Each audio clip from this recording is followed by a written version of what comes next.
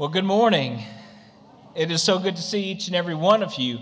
I just wanted to briefly talk about the video that we just watched. This morning kicks off our week of prayer for the Annie Armstrong missions giving. Our missions committee has asked us to set a goal of $9,500, and our church is so good each year. We almost always meet our goal, and so don't get it confused with the Lottie Moon. We take up a Lottie Moon offering each Christmas. That goes to our international missionaries.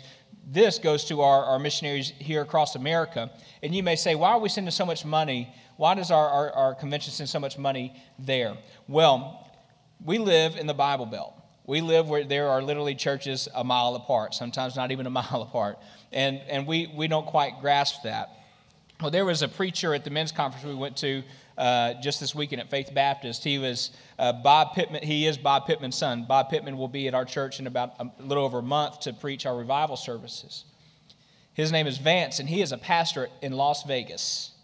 All right, some of you have been to Las Vegas. You know what I'm talking about. And so he is a pastor of a church in Las Vegas that is running over 2,500. That is a mega church. Anything over 2,000 is a mega church. And he said, if Las Vegas next Sunday were to start 1,000 brand new churches, and you took 500 lost people and put them in every one of those churches, how many people is that?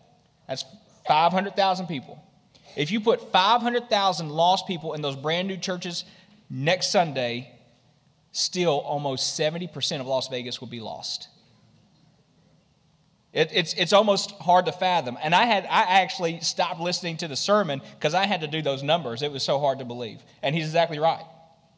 He's exactly right. You see, here in the South, we have so many churches and so many different views. We disagree just, about King James Version or NIV or the New King James Version. Where's Michael? And we have all kinds of disagreements. He said in Las Vegas, if I find a pastor or a church that just believes that the Bible is God's word, he said there's not enough of us to not partner up. We have to team up because there's not very many. And so this is such an important part of what we do. And they're asking Southern Baptist churches across the denomination, across America, to come together and support this so that we can reach more people for Jesus Christ. Because, guys, that's really what it's all about. That's the only thing that it's about, is to make the name of Jesus known. So we would ask that you prayerfully consider today and over this next week of how you could sacrificially give to help our church reach the goal of $9,500 so that we can help support those missionaries, which, by the way, your very own pastor, my pastor, he was the recipient of these funds when he was in New York. And so we're very close to the heart, right, Pastor? Well, we're going to get on with our service. I wanted to say welcome to everybody, particularly our visitors this morning. It's so good to have you come out. I know the rain messed up my hair, but you all look wonderful. And so we wanted to ask you if you are a visitor, whether you're a first-time visitor or you're still trying to figure out this First Baptist Church, thing, tear out this insert. Mark some prayer requests, or mark down, hey, I have some questions. I just need to figure out, why is Cliff still on staff? Or why does Jeremy always wear coat and ties? Whatever.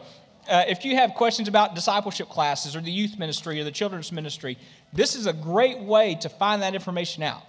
Wonderful way. They will come directly to us. We'll work it out through as a staff. And members, as well. You have prayer requests. Just write that down. It's very private. It'll come to us, and we'll love to pray for you. We take joy in praying for you as a staff. Well, with all that, I'm going to pray for us, and we're going to get this service going. How about that? Father God, I love you. Thank you so much for this morning.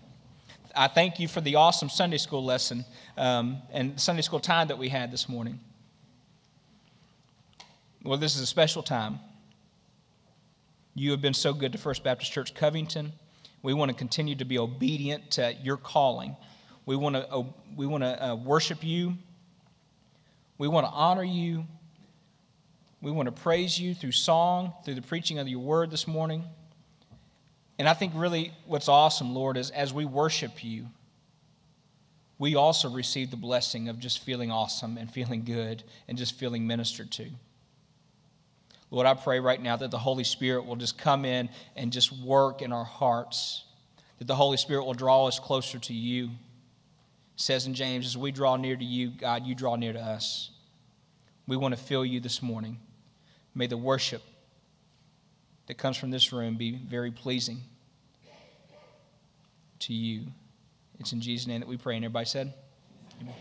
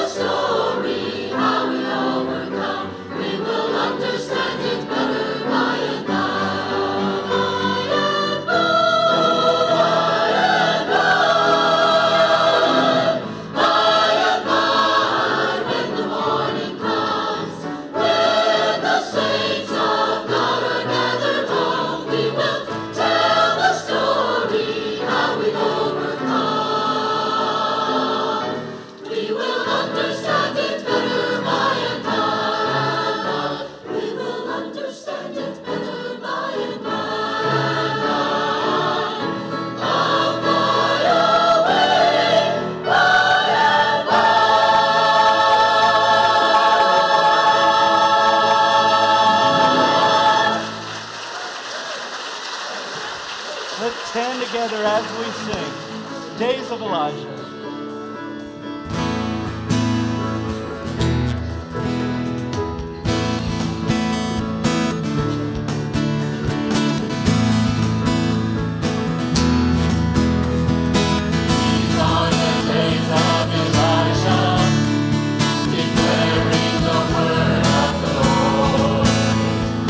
These are the days of your service.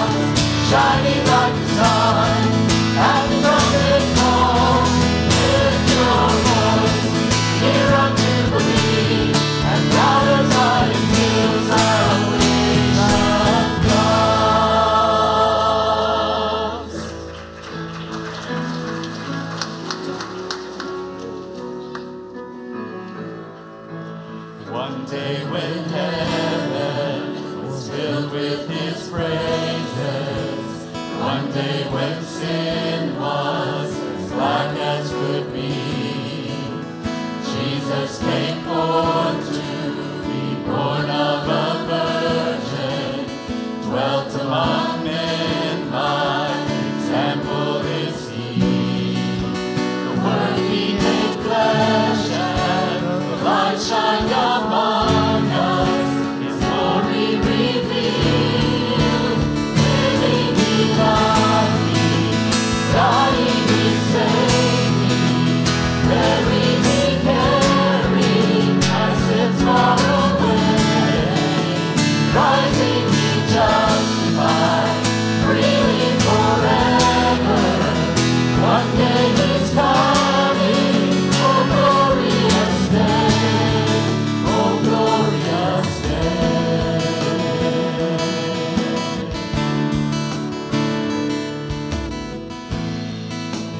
One day they led him on Calvary's mountain, one day they nailed him to die on a tree, suffering anguish, despised and rejected, bearing our sins, my Redeemer is he.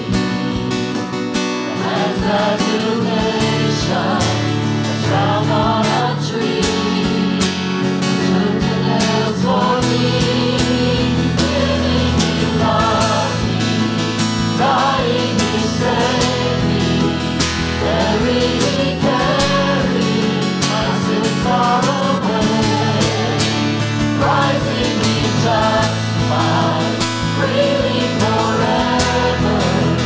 One day he's coming, oh glorious day, oh glorious day.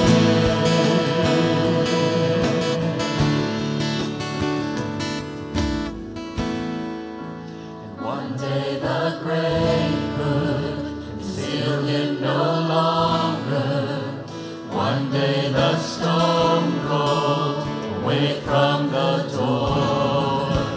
Then he arose, over death he had conquered, now he's ascended, my Lord evermore. Death could not hold him, the grave could not keep him, rising again, living he loves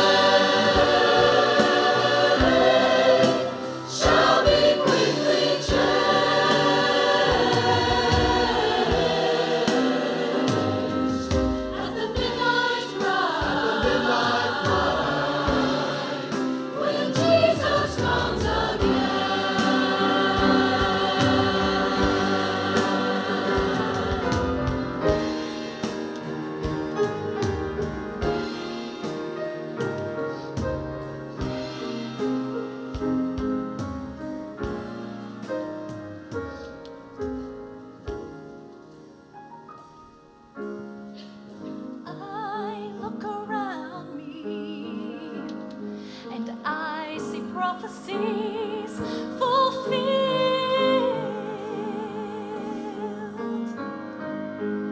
and the signs of the times, they're appearing everywhere. I can almost hear the Father as He says, "Son, go get your children." And at the midnight cry,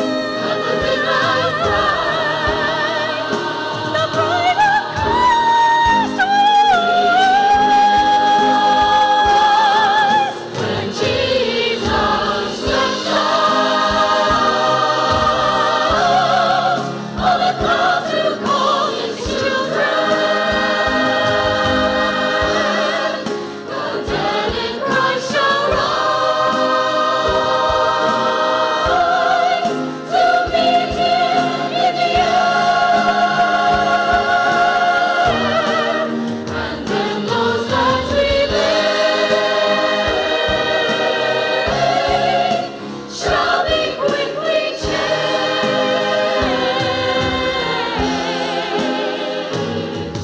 At the midnight cry, when Jesus comes again. And then those that remain shall be quickly changed. At the midnight cry, when Jesus comes again.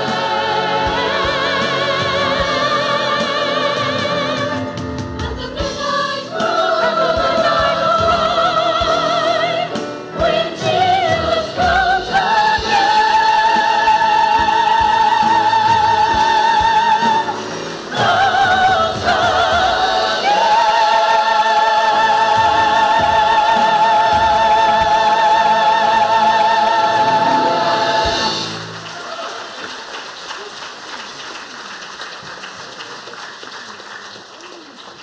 Stay standing. That is our assurance. And if you know Christ this morning, it is well with your soul. Don't let anybody tell you any differently. It is well with your soul. Let's sing together.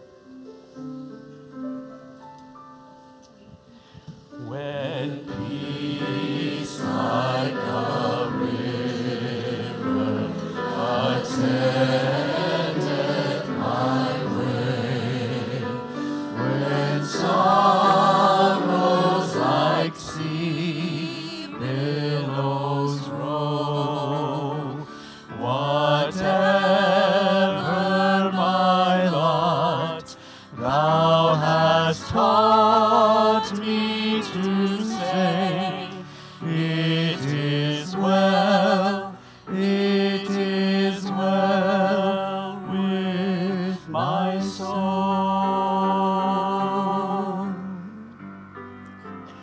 Though Satan should buffet, though trial should come, let this blessed assurance control that Christ has regarded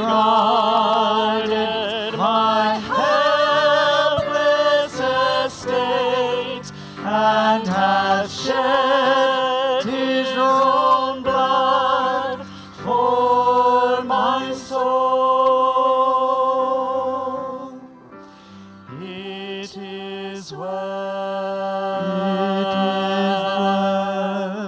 with my soul. It is well. It is well with my soul.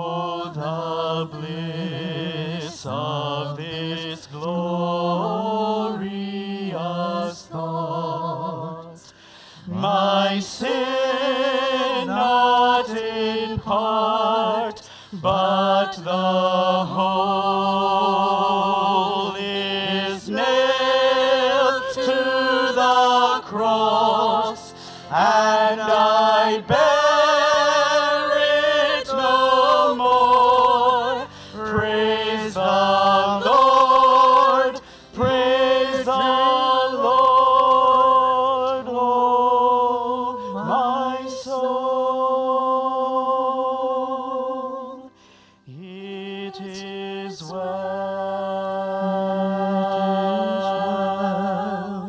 with my soul. It is well. It is well with my soul.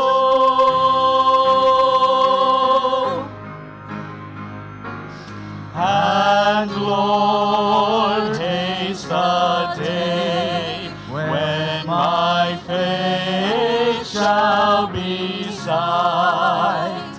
The clouds be rolled back as a scroll. The trump shall resound, and the Lord shall descend. Even so, it is well with my soul. It is well with my soul. It is well. It is well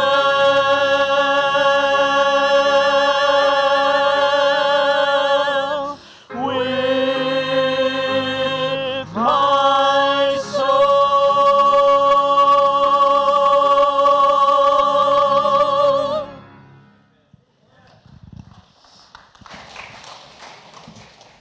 Let us pray. Dear Lord, I just give you praise for who you are, Lord.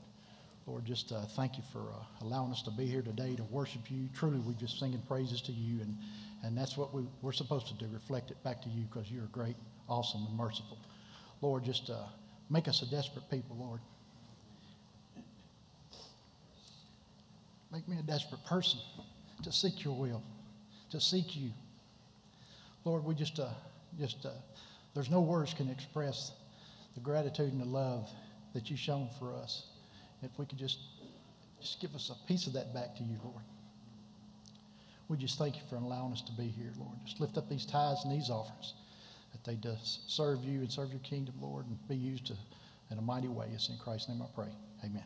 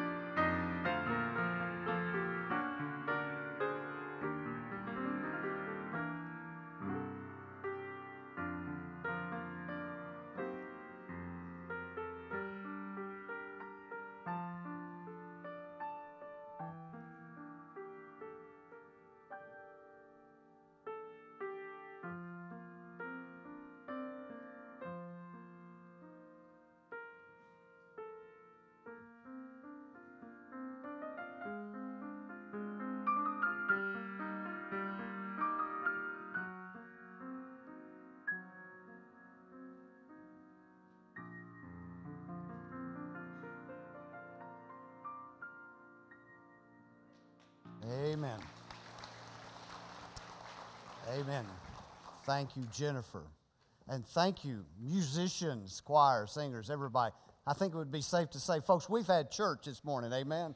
Amen. Thank you. The Lord has been with us. May He continue to be with us as we continue in the Word of God.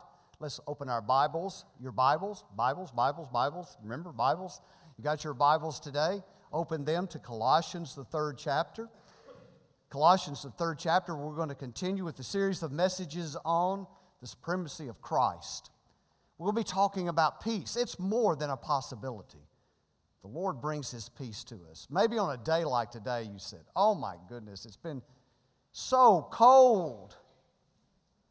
And now it's raining outside on Sunday morning. Maybe you woke up with the 3 G's. You know what the 3 G's are? Grumpy, gripey, and grouchy. You might be one of those people who said, if they want to know what we should do in the Mideast, I'd say nuke them. You know, maybe you've got that kind of an attitude right this morning when it's like, oh, it's that kind of a day.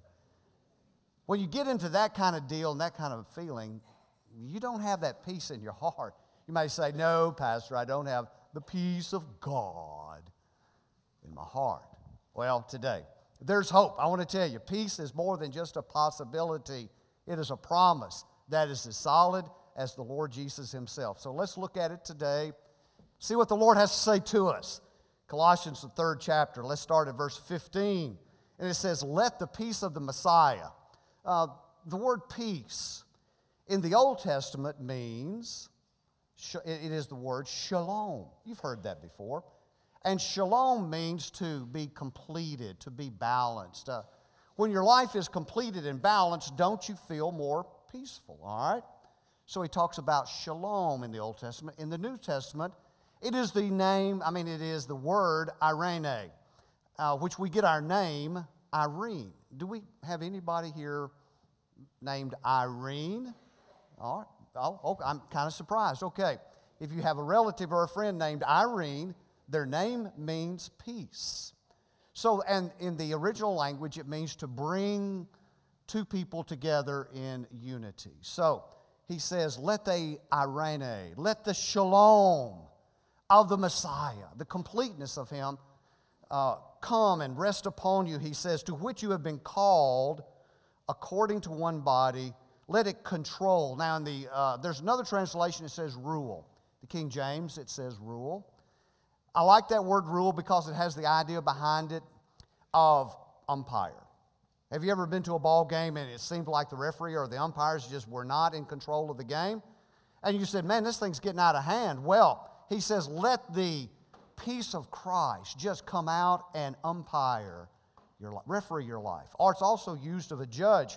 Maybe when the prosecutor or the defense attorney says, objection, Your Honor, and the judge will say, objection overruled. We're going to keep this thing under control. So he says, let that peace just rule and be in charge of your life. All right? So he says, let it be there and be thankful. Let the message about the Messiah dwell richly among you, teaching and admonishing one another in all wisdom and singing psalms and hymns and spiritual songs with gratitude in your hearts to God.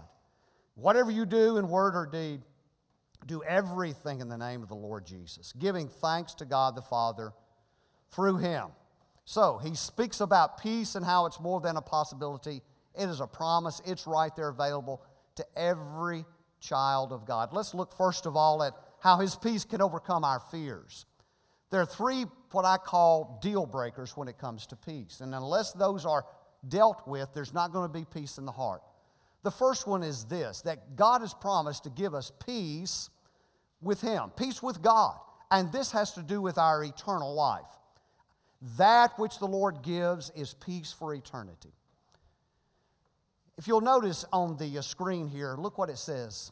And in your Bible in Romans 5:1, it says, therefore, we have been declared righteous by faith. Because of that, as believers in Christ, we have peace with God through our Lord Jesus Christ. I mean, it's right there.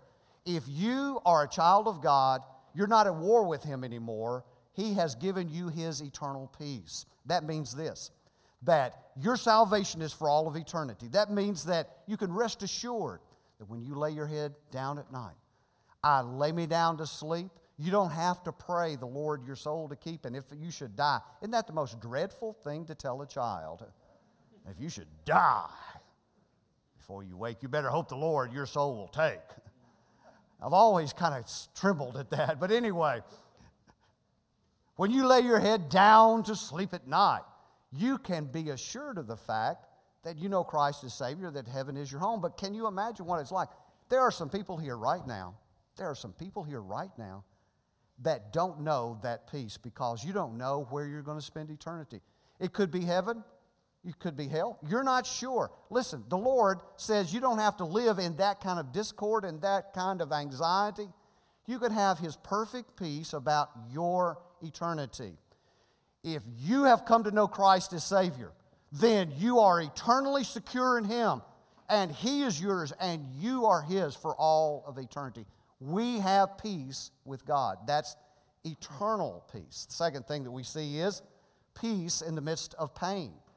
Peace in the midst of pain, and that is the internal peace that He gives. Now, if you'll notice what it says in verse 15. Let the peace of the Messiah, to which you've been called, control your heart. His peace is already there. You don't have to go out and grab it. You don't have to go out and look for it. It's already there. He says, just let it come out. But this is the internal peace that He gives in the midst of pain. Some of you are facing some very painful situations right now. I mean, you've got family issues that are going on that are really hard to deal with. Others of you have heartache in the way of what the future is going to hold for your job situation. Others of you are like, I don't know what I'm going to do with the message that I've been given about the health of a loved one. And on we could list about how that there are issues in life that are bringing discord and heartache. How am I going to have peace with the Lord? Look what it says in John 16, verse 33. I have told you these things so that in me, notice where it is, in me, you may have peace. That's where it all resides. You will have suffering in this world. Be courageous. I've overcome the world. All of you are feeling scratchy-throated right now, aren't you? Sorry. So there is the internal peace that He gives in the midst of pain. The third thing that we see is peace with others. Notice what he says, Paul says, if it is possible on your part, live at peace with everyone. Do whatever you can. Make that phone call and step forward, and you be the strong one and make the apology. You be the one to take the first step. Do whatever you can to live in peace with all. Well, when they apologize, I will. When they forgive, I will. On and on. No, he says, do your part. But there are situations and times when we cannot do any more.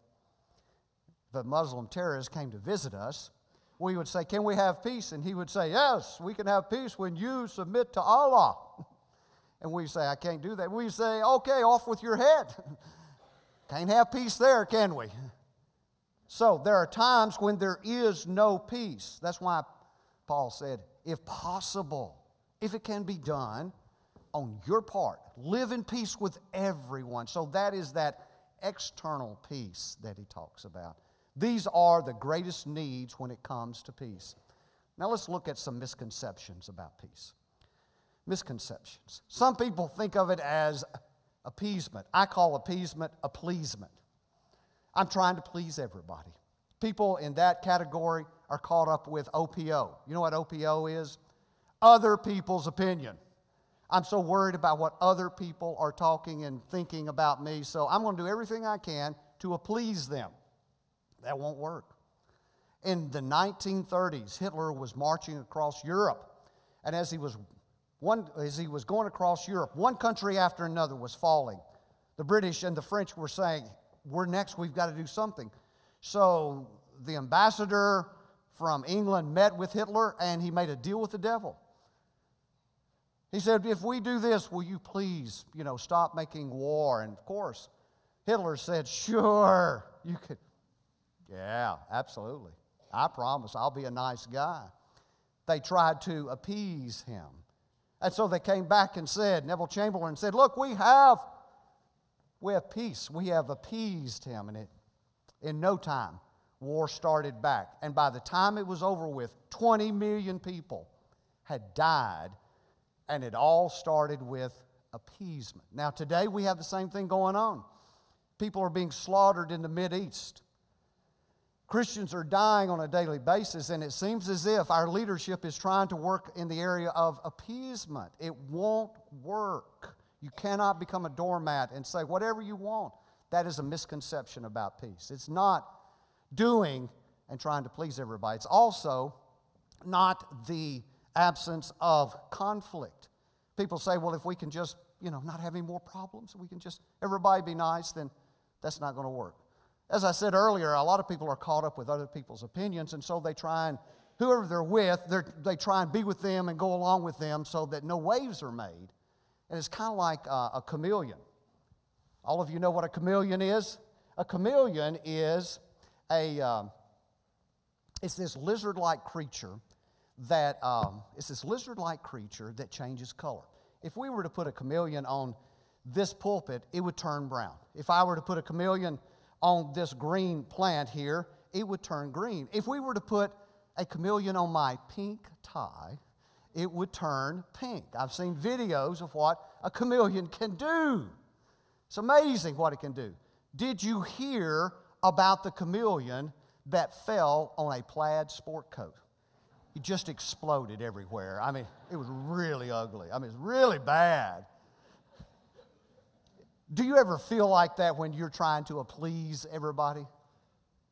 Oh, you just feel like internally, I'm just going to explode because nobody's happy while I'm trying to make everybody happy. That's a real misconception about peace. So what is the pathway? Okay, let's look at verses 5 through 10. Put off the grave clothes. Some of you may say, well, Brother Chuck, this is the third sermon in a row that you've talked about grave clothes. That's right. Third time, I hope, is charm. You've got to put off the grave clothes. That's where it all begins. You can't have peace if you're wearing the grave clothes. Look at what they are in verse 5. Put to death whatever is worldly, immorality, impurity, evil desire, greed, idolatry. And then he goes on, he talks about anger and wrath and malice and slander and filthy language. He says, put it all off. You can't have peace if you're wearing the grave clothes. Here's how it works. You're trying to mix things together that just won't work. Imagine what it would be like if you were to take your car and you would say, I'm so tired of paying $2.20 a gallon for gasoline. I'm going to start putting diesel. I'd rather pay $2.90 for fuel. And so you go up and you say, I'm going to put diesel in my car. And you do. You say it's a petroleum product. I think it's going to be better anyway. And so, you say, I think I can try this. You do. You go a few miles down the road. The car quits. Won't work. Let's say you're going to bake a cake. And I got this wrong in the first service, and I didn't try and fix it in the second service, and I hope I don't mess it up again. But here we go. If you're trying to bake a cake and 2 cups of flour maybe, you may say, bake a cake and get flour. You get it, a cake comes in a box. That's where you go and start with the baking. But if you don't have a box, okay, instant. A couple of cups of flour, some baking soda, baking powder. And 2 cups of flour, and how much baking powder? 2 teaspoons of baking powder. And some milk and eggs and all that. And you say, you know what? I don't want to do the baking powder and flour. Let's just reverse it. Let's take 2 cups of baking powder and 2 teaspoons of flour. They're both white. Ought to work. Ought to work. What are you going to get? You're going to get bad is what you're going to get. It's not going to work. But I have good intentions. Here's what people do. They have good intentions. They say, I just want God's peace in my life. And sometimes I'm a terrible counselor and I have to hold my tongue. And they'll say, I don't understand why my life is so messed up. And I want to say, because you're so stupid. Why your life's so messed up? You're so stupid. But I go, well, maybe you've been going in the wrong direction. That's the pastoral way of saying it.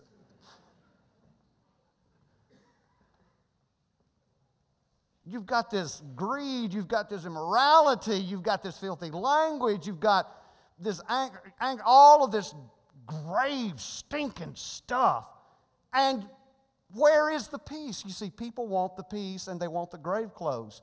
That's like trying to mix diesel and gas, like reversing the ingredients in a cake.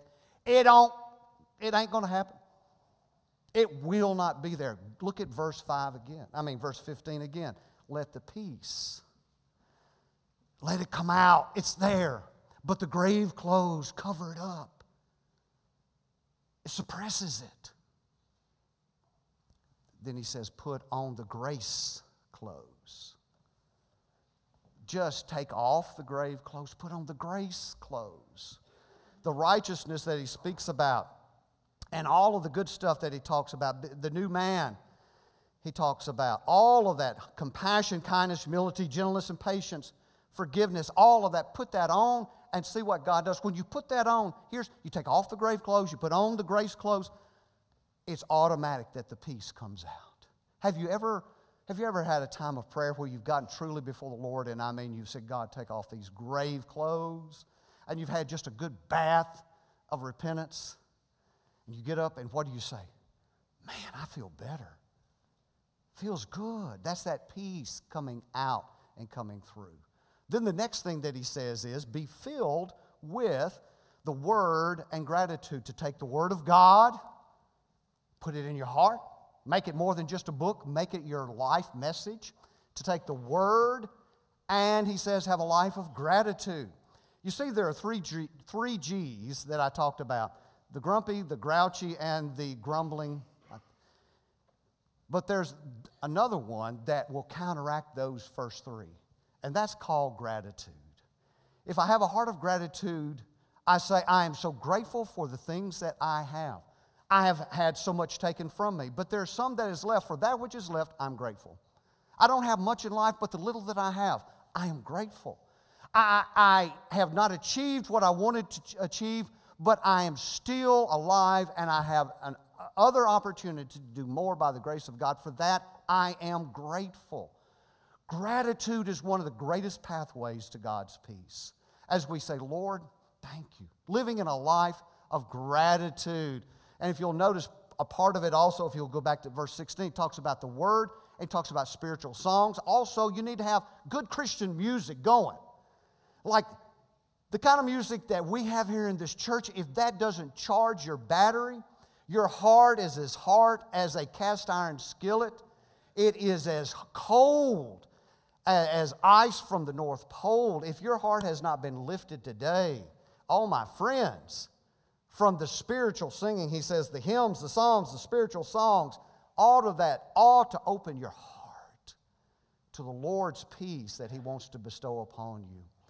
And then the last thing that he says is this: do everything in the name of Christ. Let Jesus just be the controlling point. Let him be the focus. Let him be the one that is the center of your life. In Jesus' name. He's the word on your tongue. He's the thought in your mind. He's the close one in your heart.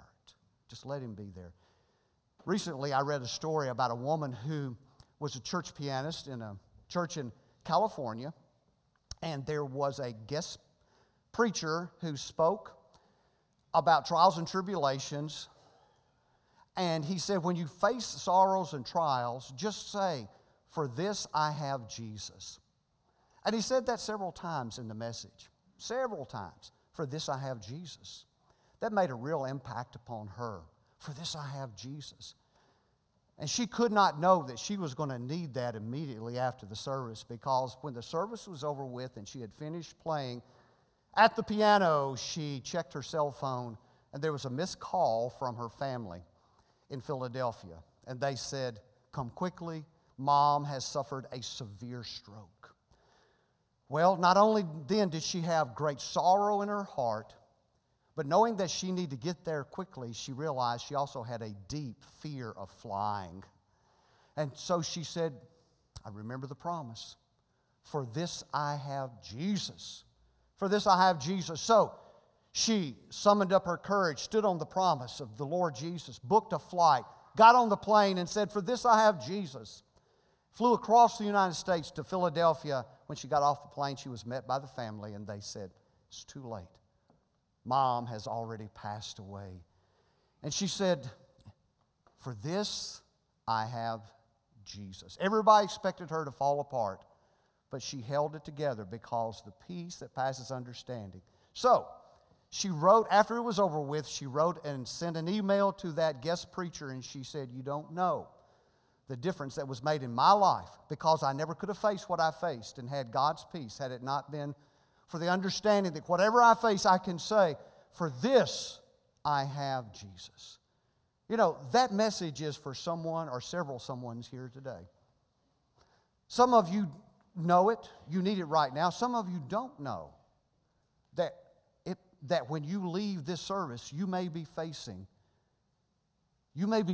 a sorrow or a tragedy or just a trial that is beyond your comprehension. I want to remind you, for this you have Jesus. And if you'll state that and stand upon it, the peace of Christ will come flooding into your heart. Now here's what we're going to do, okay? Here's what we're going to do. We're going to have a peace convention here at the altar, down front, because some of you are facing some real needs spiritually when it comes to peace. And what I'm going to do is invite you to come and stand here. We're just going to have a real simple prayer, a real challenge and a prayer. Others of you have friends, loved ones, family members that their life is chaos. And you want to come and stand in intercession for them because they have no peace in their life because of the grave clothes that they're wearing. And you're going to come and stand and pray for them. Now, what we're going to do is we're just going to gather here around the front, and I'm going to have a prayer for you. And you can just begin to stand upon the fact that His peace is there. Lo, I am with you always. All right, so let's just bow our head right now, okay? With our heads bowed, this is the time of the invitation for you to come. So if you would come now and stand with me about God's peace. Amen. All right, others. Amen. If you feel the Holy Spirit leading you, and as you're coming, I tell you what, let's just go ahead and we'll join hands down here at the front. Now, when you join hands, what you're doing is you're making a connection. You're making a connection that God is going to use to help that person you're holding hands with to go to other people. Nothing magical about it, but there is something spiritual about it. I'd like to ask also if there could be a couple of folks that are spiritually minded in our church, if they could come and just pray with people right now. All right? Amen. Maybe you want to put your hand on if you're close to some folks down here at the front and you feel the Lord lead to put a hand on a shoulder to pray with right now, go ahead and do that. All right, let's help each other right now. Now here's what I want you to do. I want you to think about your great trial that you're facing right now, or the great need in a friend, family, neighbor, whoever. I want you to see it, think it, remember it right now. All right, you've got it. Maybe it hurts.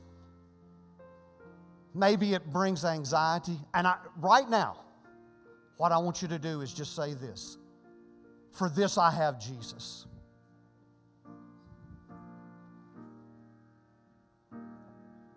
You know that the enemy is trying to do what he can to rob, either from your life or a loved one's life. Say in your heart, for this I have Jesus.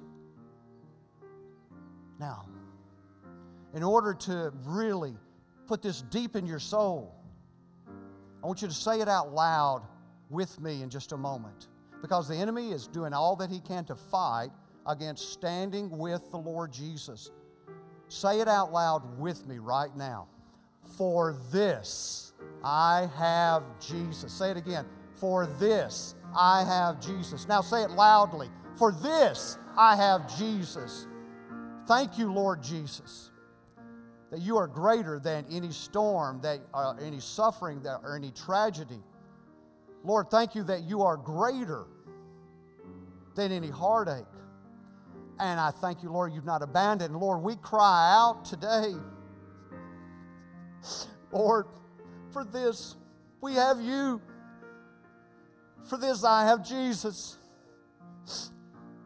So, Lord, I pray that that peace would come upon hearts that are broken.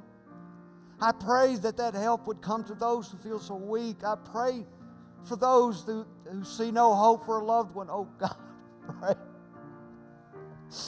that you would bring help and strength and understanding. Lord, may the enemy have his last victory in some hearts here, the last defeat. May your strength be given in a mighty way. We love you, Lord Jesus. And folks, let's just say it one more time. For this I have Jesus. Amen.